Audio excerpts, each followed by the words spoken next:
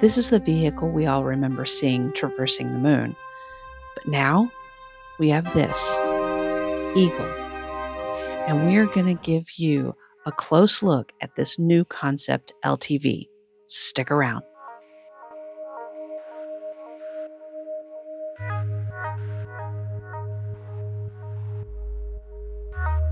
You never know just what you're going to see out here at the State Fair. And this year is no exception.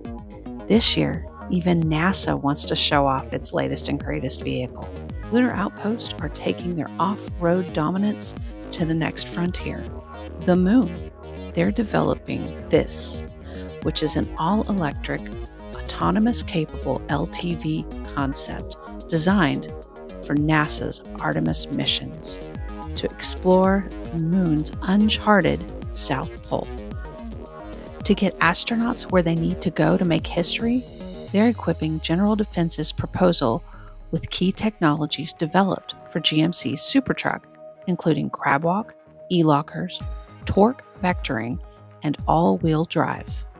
Astronauts will be able to go farther and conduct more science than ever before, thanks to this new lunar terrain vehicle. The lunar terrain vehicle will take us further than ever before. Human mobility on the lunar surface is crucial for enhancing scientific discovery on each mission and preparing for planetary mobility on Mars. Instead of owning the vehicle, NASA plans to contract it as a service from the industry.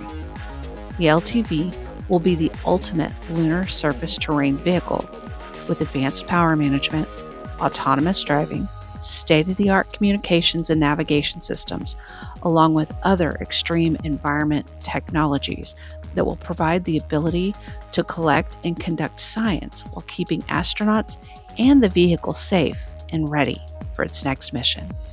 We hope you enjoyed this quick look at the all-new lunar terrain vehicle concept. And if you want to see more content from the State Fair of Texas, go ahead and hit the like button and subscribe, and maybe even the notification bell so you know that when we upload more stuff.